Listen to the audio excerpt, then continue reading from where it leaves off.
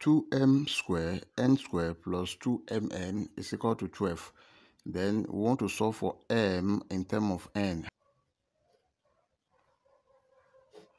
The question says we should solve for m in terms of n. Now what we'll do first is to divide all through by 2. Then we have 2m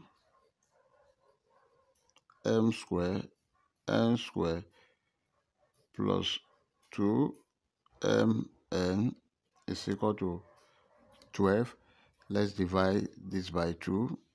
Divided by 2. Divided by 2. This one will cancel this. This one will cancel this. And 2 here, 1, 2 here, 6. We have m square n square plus mn is equal to 6. And here is m square n square plus mn minus 6 is equal to 0. Then this is a quadratic equation, and we have the product, which is equal to minus 2 multiplied by 3. This is equal to minus 6, and the sum is equal to minus 2 plus 3. This is equal to 1. So in this case, we are making use of factorization method. So here is m square n square minus 2 mn plus 3 mn minus 6 is equal to 0.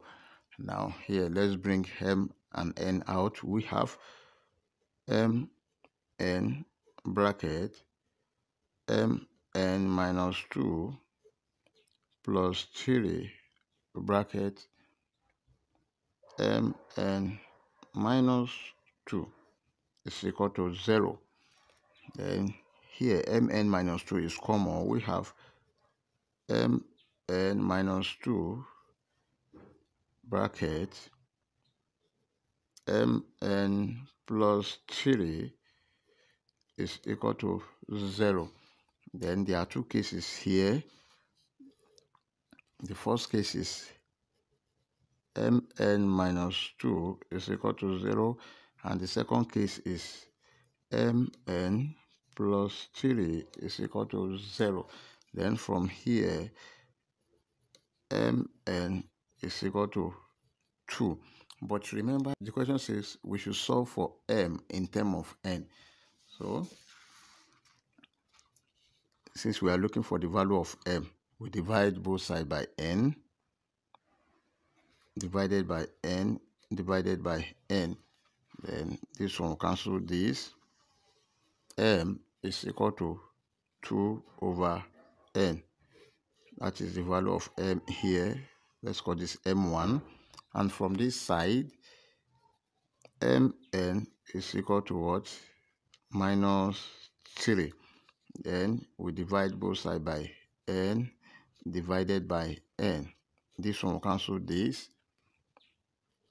M is equal to minus 3 over n. That is the second value of m. Therefore, our final answers are m is equal to minus 3 over n, then 2 over n.